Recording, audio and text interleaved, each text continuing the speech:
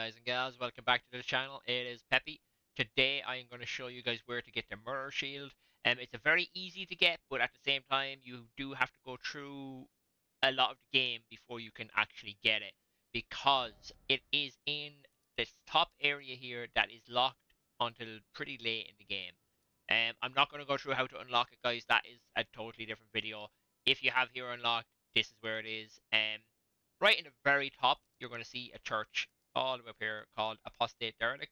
It's up here. If you guys don't have it, basically, you're going to come into this map down here. Yeah, this one right here. You're going to come in through here.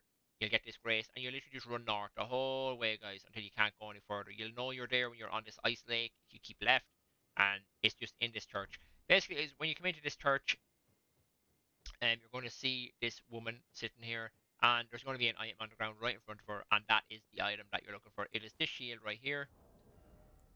There are the stats of it if you want to have a quick look. It is probably one of the best shields in the game because it has 100% physical and 89% magic, which is huge.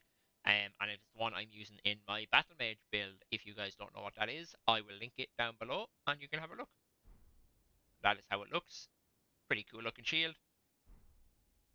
Alright guys, that is pretty much it. If you found the video helpful, please do throw a like, throw a comment down below, and I will see you guys in the next one. Bye bye.